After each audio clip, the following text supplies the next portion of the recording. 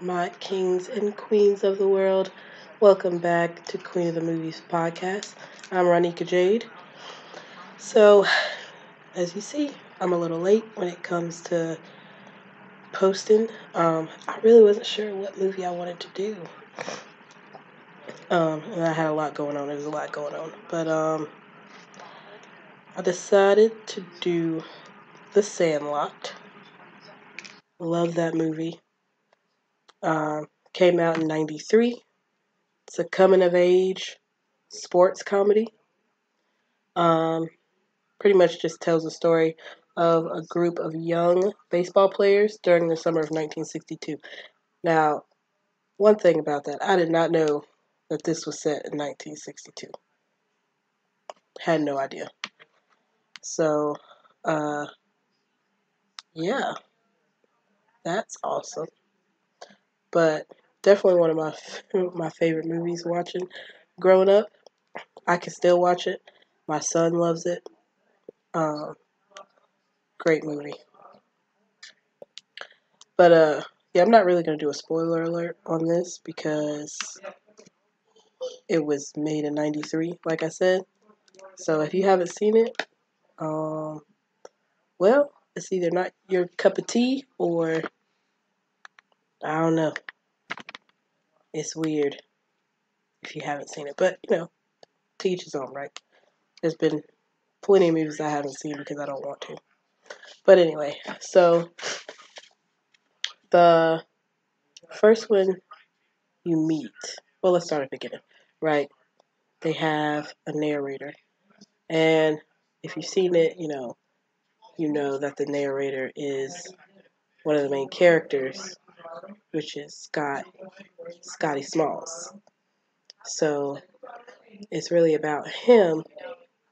He moved to, I think it was like somewhere in California, and he's morally focused on academics and engineering things. Like he builds stuff,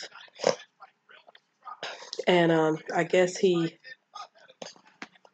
don't know.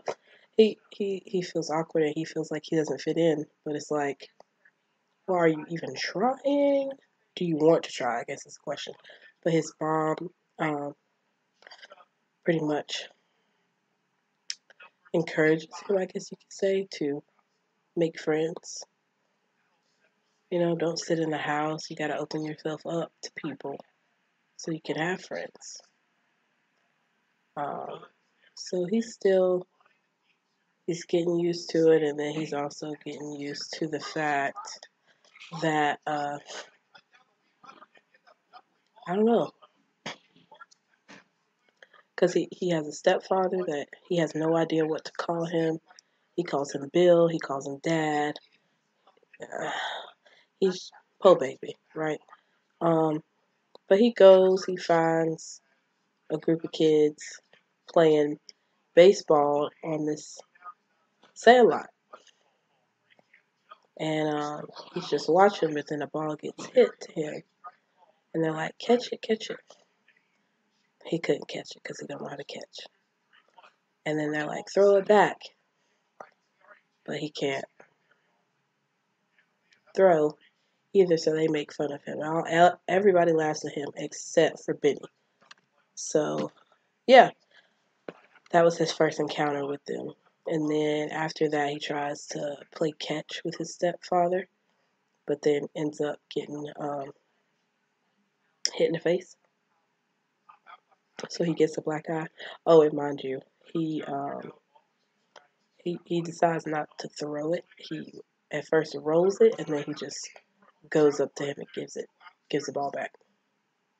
Because I guess he just was embarrassed. Because, I mean, who wouldn't be if someone's laughing at you and then you're trying to learn and then you know, you just automatically get embarrassed again because you were just laughed at because you didn't know how to throw. But Benny comes by. He walks past his house because they live pretty close to each other.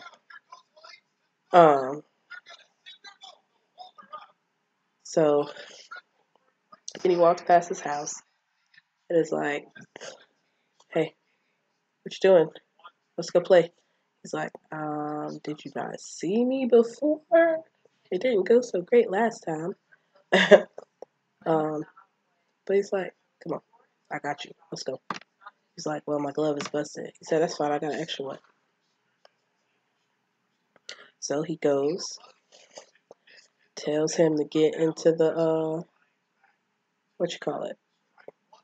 Tells him to go to, I think it was left field. Okay. Yeah, it was left field. No, he said left center. No, he told him to go to left, but he went to left center. That's what it was. That's right.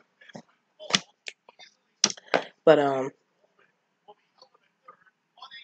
anyway, he hits it to him. He doesn't catch it. They laugh. And then instead of throwing it, he runs it all the way back to the pitcher, who is Kenny DeNunez. That's his character name. That's the character's name. And they're just like, did he just really run it? And then he ran back. So Benny ran out there to give him a little bit of a pep talk, you know what I'm saying? Look, just a little bit of a pep talk. Like, you know you could throw it. And Scarlett is like, no, I can't. It's like, I shouldn't have came out here. I don't know how to play. And he's like, that's your problem. You thinking. Stop thinking. Just do it. He's like, just put your glove up. I take care of the rest. Now, this is the part where I was just like, you just want him to stand there with his glove up? I played softball, and I coached for a little bit. I don't coach anymore, but besides the point. It's just like, what do you plan on doing? And then he hit it right to his glove. I was like, dang, Benny got some skills. What the world? He just hit it right to his glove. And everybody's just like, oh my God. And I'm like, he literally just stood there. Just stood there. But, you know, whatever. Benny got some nice skills when it comes to hitting the balls, because I couldn't even do that. But, yeah, and then everybody's in shock, and then, you know, Benny told him what to do to throw it, and he did it. And they were like, oh my God, oh my God. But, yeah, I thought, you know, that's a good representation, I guess, of what it's like to try to make friends. It's like, at first, it's like, who are you? And you kind of feel like an outsider and you don't fit in. But there's always that, well, it's not always, but if you just have that one person to stick up for you and say, no, he's cool. He's cool. And then, you know, they're like, well, he does this. And Benny, you know, Benny stuck up for him when they were talking about him. Like, he's a square. And then, you know, one of the characters, he said, Benny was like, yeah, you run like a duck. Look, you don't even have room to talk. And then Yaya's like, but, and he was like, you're part of the team, right? Well, yeah, he said, so why can't he be? Why can't he be? So I really like that. Just a sense of belonging and having someone see something in you that you probably don't even see in yourself, you know? So I think that was really good. He, you know, saw who he was and saw how, you know, that affected him. He probably could see he really didn't have no friends. So just someone being nice and accepting you for who you are, I think was a great message in this. You know, you don't have to pretend to be anybody you're not. And I felt like he was on that journey throughout this movie, and you know, they all became really good friends. Which, like I said, The Sandlot. It was originally supposed to be called The Boys of Summer. I'm so happy they changed the name. So happy, because that is terrible. And apparently they didn't keep the name because there was a book with the same title, so they couldn't do that. But yeah. Also, apparently it's partly an autobiographical movie. It was inspired I don't know how loose, but loosely inspired by the co-writer and director David Mickey Evans. He also, oh no, his brother. It was the experience of his brother, but he was also the narrator in the movie. Um, Also, it was only shot in 42 days, which is amazing because I don't know. Now I feel like I'm gonna have to rewatch it and see, like, if I don't know. That's crazy. 42 days. That wasn't a very long time.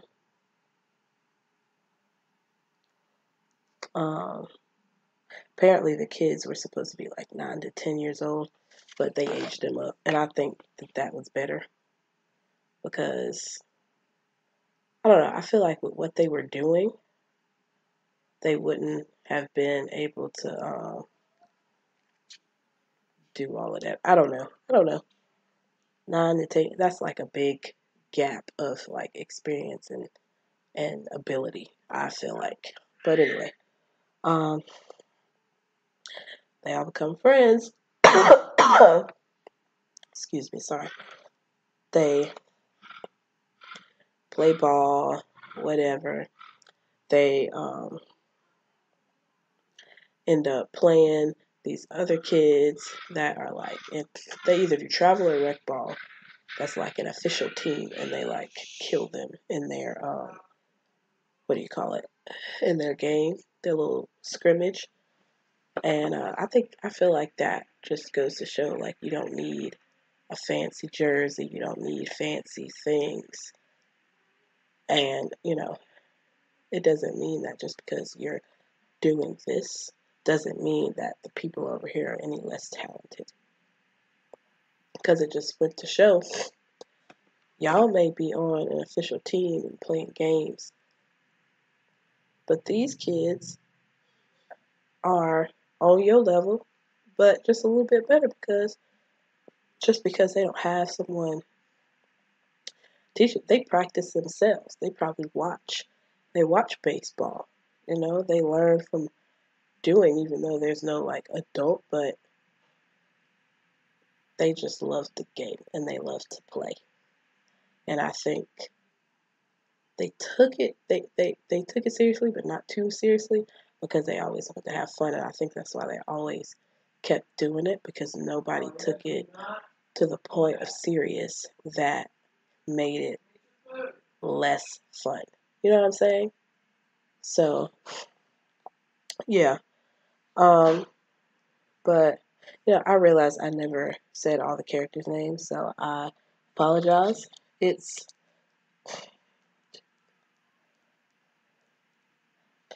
not in it because they only had 8 at the time, and Smalls was the 9th, so that made them a complete team. So the characters were Scotty Smalls, Benjamin, Benny the Jet Rodriguez, Hamilton Ham Porter, Michael Squints Palladores, Alan Yaya McLennan, Kenny DeNunez, Bertram Grover Weeks, Timmy Timmons, Tommy Repeat Timmons. Yeah, and that was it. There was also a scene where they were trying to play, well, Benny wanted to play, and they was like, yo, it's hot. It's too hot. We're not doing this. And they're like, well, what are you trying to do then? And they were like, and they went to the pool. Having a good time. Squints gets the bright idea to jump in the deep end, even though he can't swim. Because he likes the, what is it? He likes the lifeguard. And I'm pretty sure that was, Shelton. Oh, what's her name? What was her whole name? Molly Shelton? No. Mary Shelton? Dang. Oh, the Wendy Peppercorn. That was the character's name. I was just trying to figure out her actual name because I'm pretty sure it's like Molly or something. Right? Marley Shelton. She plays Judy Hicks in Scream 4. But anyway, yes, he gets the bright idea to jump in the deep end. And, it seems like he's drowning. She jumps in, gets some blah, blah, blah, blah. And they're like, oh my God, Squints, oh my God, please be okay, please be okay. Oh my God, it's my bestie. And then all of a sudden, they look at him, and he just looks at them and smiles. And they're like, what? What's going on?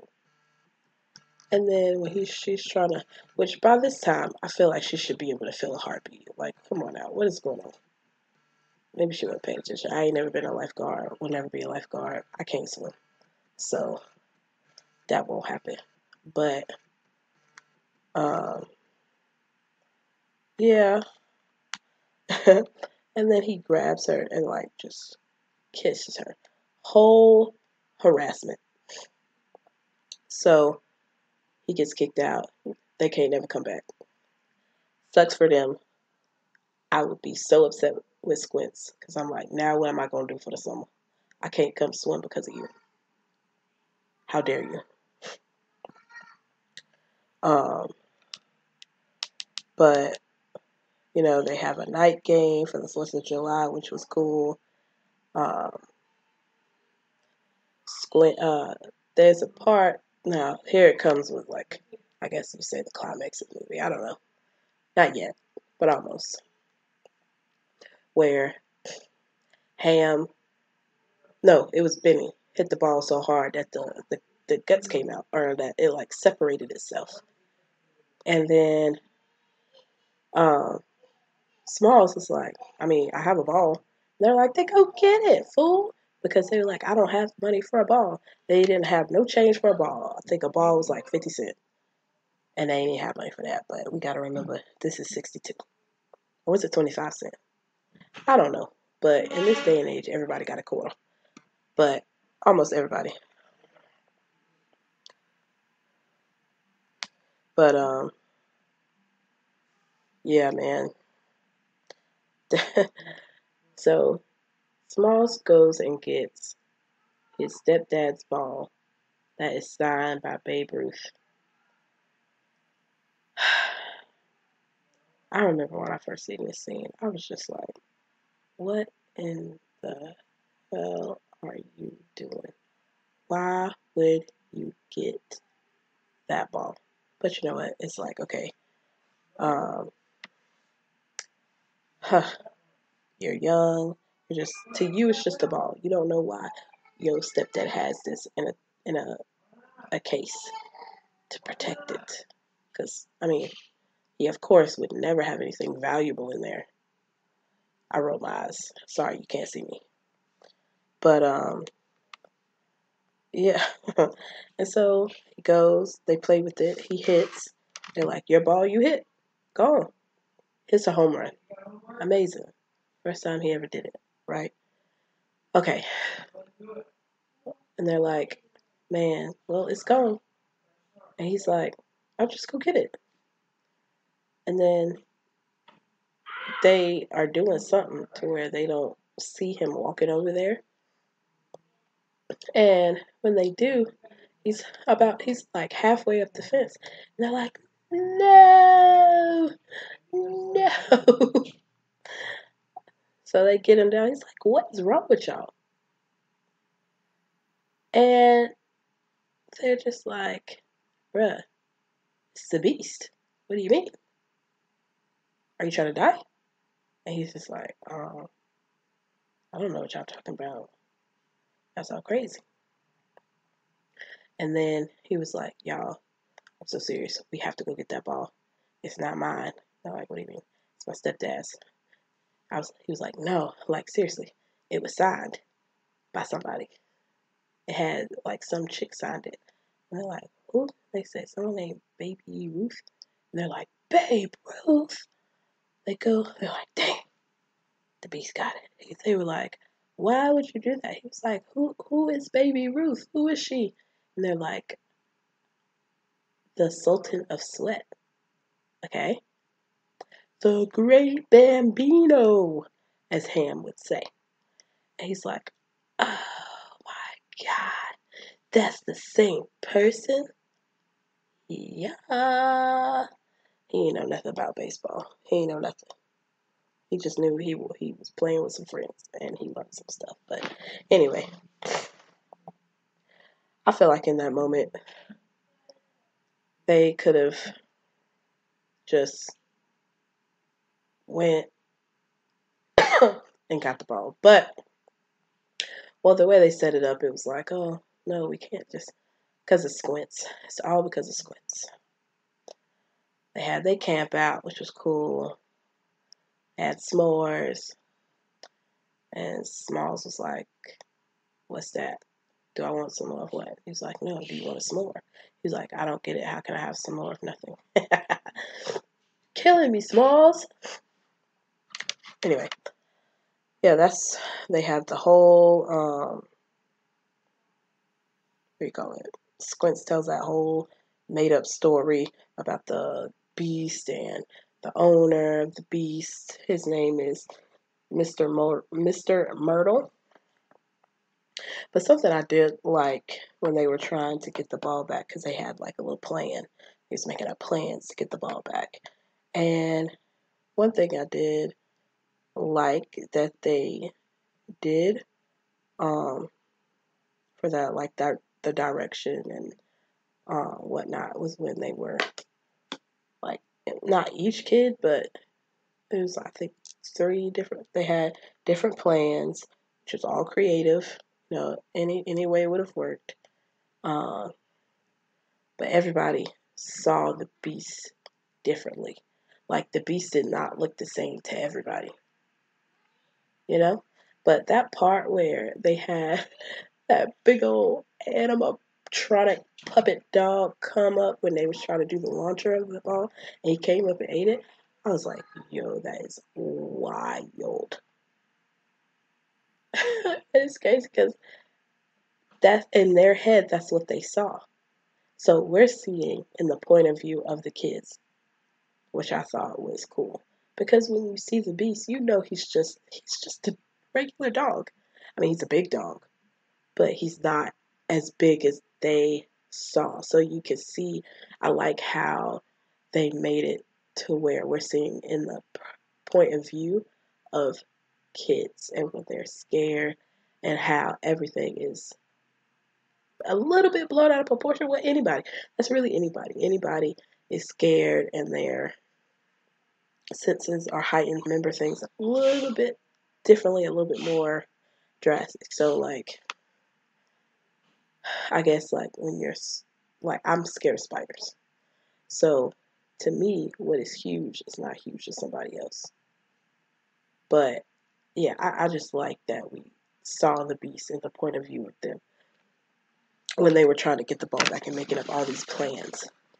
And like I said, Squints is the one that's like, no, we can't just go knock on his door. What are you talking about?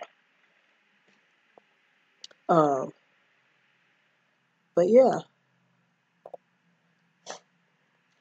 Also, there's a part in the movie where those kids are chewing tobacco, and I was like, now that makes sense of the year. That makes way more sense now. Wow, epiphany. Okay. That part was so gross. Like when they threw up and everything. This is how you know children should not be doing these things, because look how that ended up. They don't know what they're doing. They probably ate something crazy, like a chili dog or something, and just threw up on everybody. But the chewing tobacco was made of licorice and bacon bits. So I wonder how that tastes, because to me that sounds real nasty. like super gross because I don't like licorice and I don't eat pork. But also the vomit was a mixture of split pea soup, baked beans, oatmeal water, and gelatin. Interesting. But anyway, um,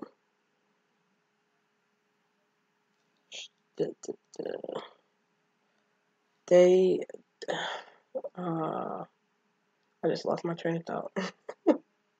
That's okay. Anyway, once they do all the plans, they even blew up the tree house, basically. Not really, but kind of blew. It was a vacuum cleaner blew up, right?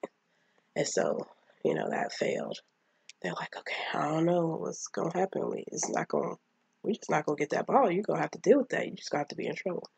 And then Benny has a dream where he sees Babe Ruth. Dude they chose did look like Babe Ruth. I was like, wow, that's a really good casting there. Super good. But it's like, oh, just go get it. And so, yeah, he went. He got everybody up. He's like, come to the Sandlot. Come on. They're like, yo, it's so early. What the heck? But they go anyway. And, oh yeah, he puts on like his real good Converses, I guess.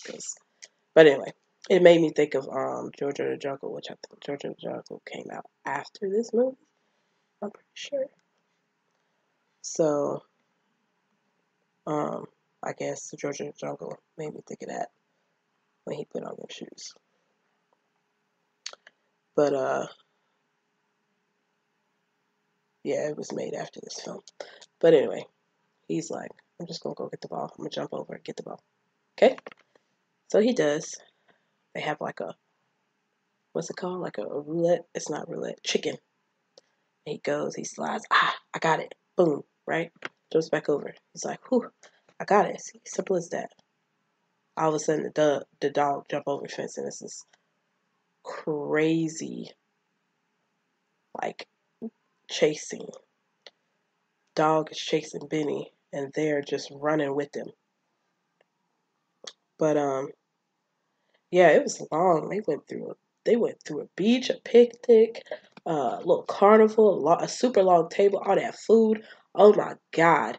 I was like, all that food gone to waste, gonna be in the trash because a dog and a kid decided to run on the table. I'd have been so mad. A huge cake was ruined because of that. Oh my goodness. But it was they even went through a little movie playing. I don't know. But it was like they had a projector and they was playing a movie and they crashed that the dog had went through the screen. I'd have been mad at that too. But that was a super long chase scene. And they still ended up back at Sandlot. And then Benny jumps the fence again. And then the dog tries to blah blah blah blah. Fence falls on the dog. So Scott is like, y'all help me get this thing off of the dog. Please help me. Help me, please. Help me, please. They're just like, fine. Get the dog out. And then he licks Scotty's face. So about that, he was the dog they put stuff on Smalls' face. What was it? Baby food on one half of Smalls' face. So when there you see one side of his face, the other face is smeared in goo, and that's how they had the dog to lick his face like that. I would not be doing that. That's disgusting. To each his own. Just wouldn't be me. And then they go return the dog, and then Mr. Myrtle is just like, Thanks. You could have just knocked on the door. I would have got it for you. And they were like, Squints. And I would have been the same way. Squints, come on now.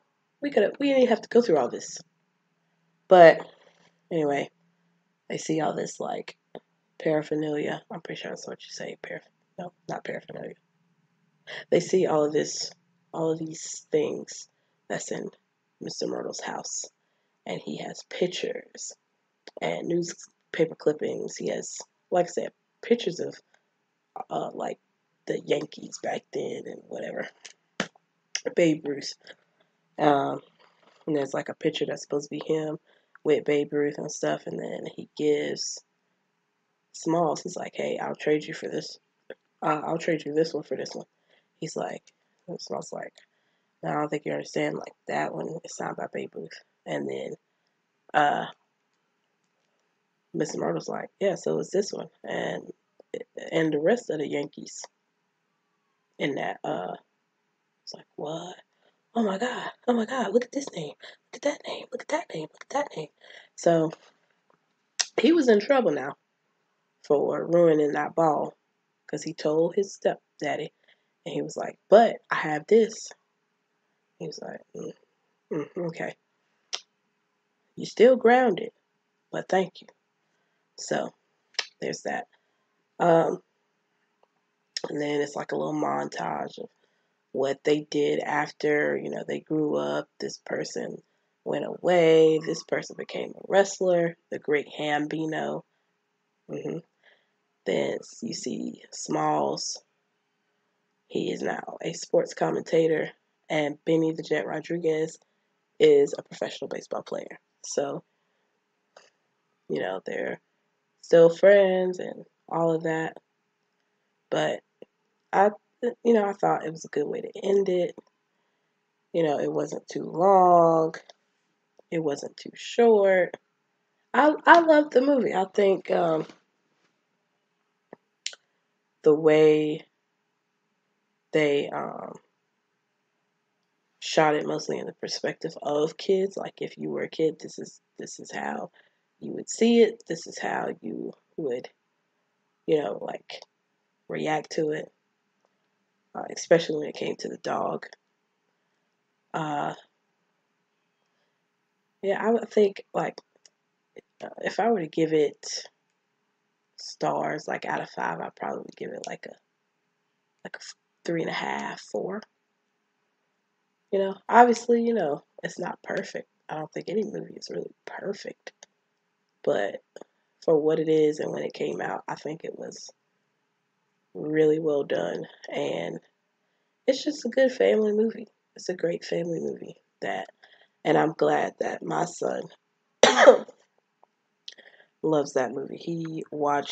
I think he's seen it almost as much as me, as many times as I've seen it.